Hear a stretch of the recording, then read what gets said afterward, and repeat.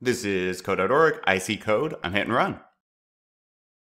Whoa, we have an error. Which, yep, exception. Your code hit an exception while running. Java util concurrence modification exception. It thinks it might be from line 18, which my console.java, they're trying to tell us maybe it's line 18, or that's where it's seeing there at first, which kind of makes sense. All right, this program is supposed to remove items from the food list that are more than 5 characters long but has an error. Find and fix it.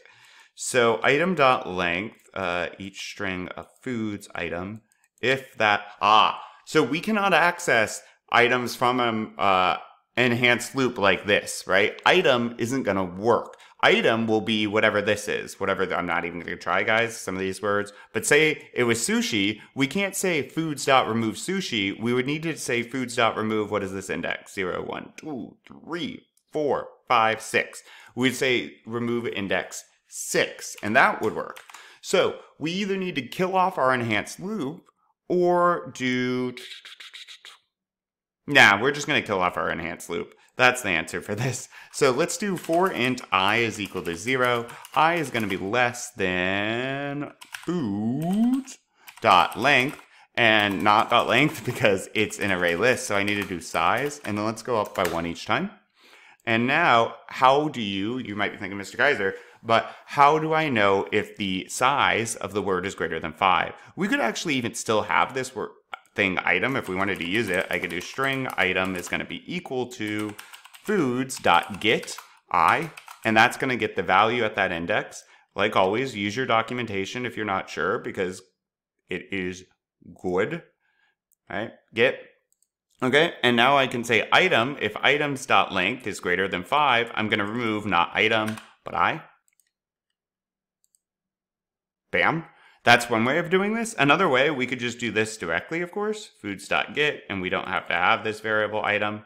There's often more than one way to do things like this, guys. It's going to be up to you to figure out how you like. Regardless.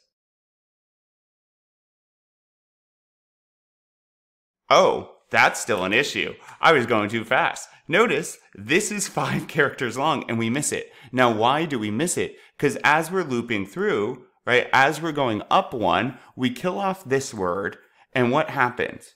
Right, in our loop, we say this is greater than 5, and we kill that off.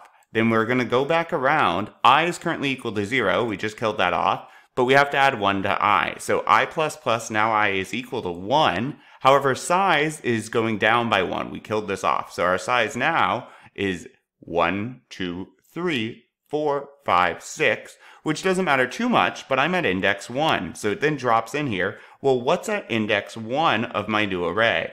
This is at index 1. This is index 0. And we never look at that again because we are just going to keep going until we miss that this is also greater than 5. So to make this work for us, we could do I minus minus. What we're really doing here is we're saying looping through the list, but we're always going to keep I at 0, which is kind of strange. But the reason this doesn't break anything is because we know we are going to... This will break something. Ooh, this one's tricky. I like this one. So what this is going to do is mean we have an infinite loop. And that is because we're going to always, if I only remove something when it's greater than 5, then this will be our end array right here.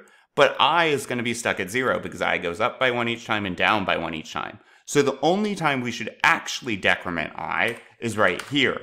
Because if we do happen to remove something, we need to make sure that I will still go back 1 because everything has shifted over. So like this first word, when I kill this off, I need to make sure, since I know I just did that, that I take I, which would currently be at 0 when I kill that off, and I set it minus 1. I set it to negative 1. The reason being is I know we're going to go back around I plus plus, so now I is back to 0, and that makes sure we're going to look at this index. If I didn't set it to that, I would be 1, and we would miss it. Let's try that.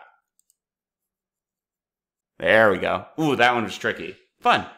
Onward.